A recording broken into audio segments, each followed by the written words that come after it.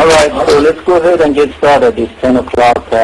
Again, this is Bahman Jalali, DJ. I'm the Director of Product Management in StoneFly.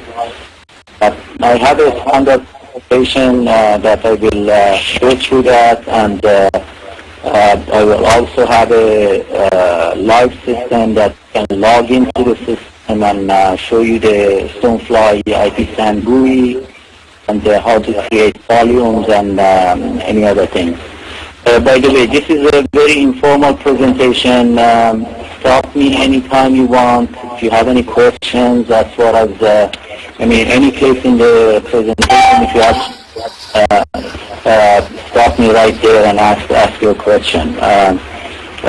So it's really, and I can tailor the presentation to what you guys want to see. So don't hesitate to ask questions. First, before getting started, as far as the logistics, does everybody see my screen, or does anybody have any problems seeing screen or hearing my voice or anything?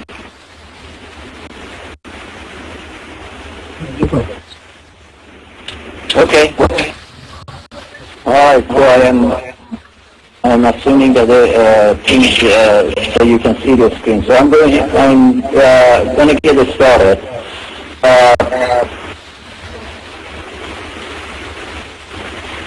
This is a short history of StoneFly. I don't go through all the bullets, but the main point that I wanted to mention is StoneFly has been around since 2000. We've had products released in the field at 2002, so it's we have our products close to more than 6 years in the field, and they've been all running, and we have customers that go that far.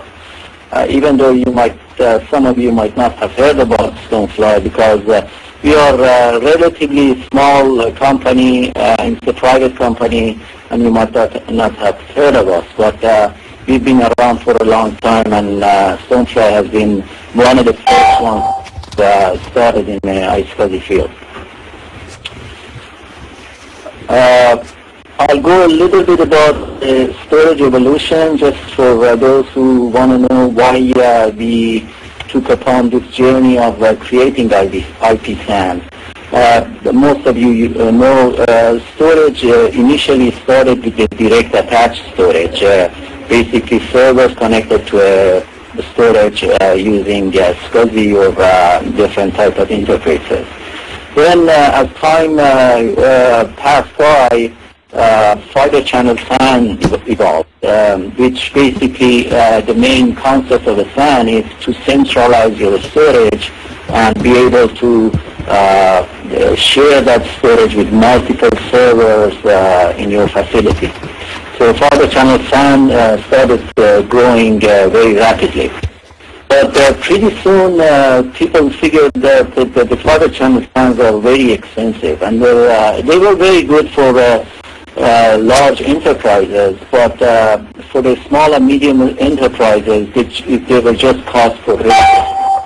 That's when IP SAN evolved. IP SAN pretty much is, you can call it a SAN on the Ethernet. It still provides all the features of a fiber channel SAN. It provides a common storage pool for all the servers, but with a much lower cost.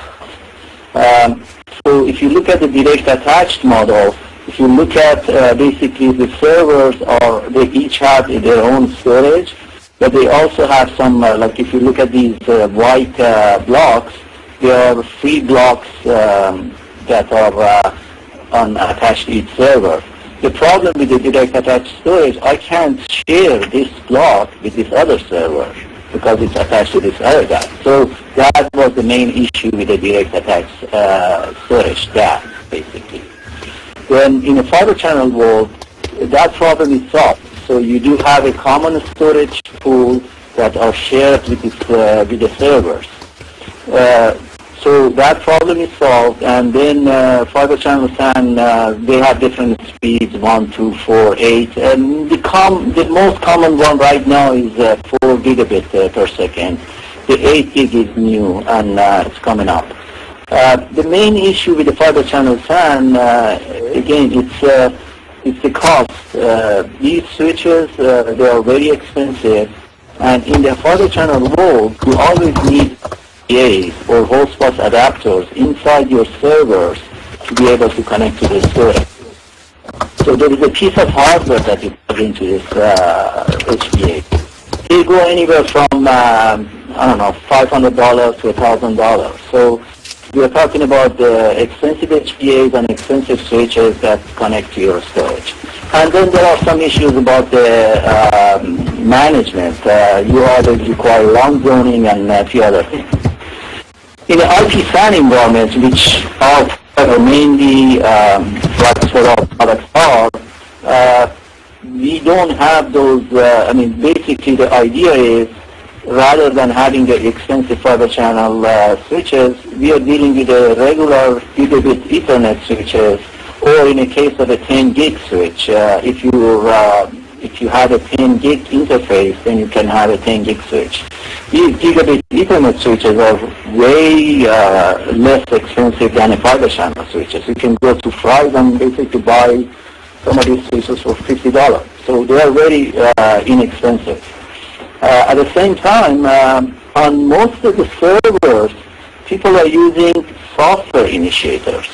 And software initiators that I'm showing in here, most of these are free. Microsoft, if you go to Microsoft and search for iFuzzy, you can find a Microsoft software initiator, you download it, put it on your server, and that basically replaces the fiber channel HPA. That is what you use to connect your IP SAN. And again, the feature of having the variable pool of the storage, basically having multiple, having this, all these shared storage, you can carve it up and give it to any server you want. So you can have, like for example, this file server has 2 volumes from this SAN. This Exchange server has 1 volume, SQL server has 1 volume, and you still have this much free space that you can allocate that to anybody that you want. So that's basically the concept of IP SAN. So before getting to the next set of slides, which is actually has a GUI demo, any questions so far as the history of storage or any other thing?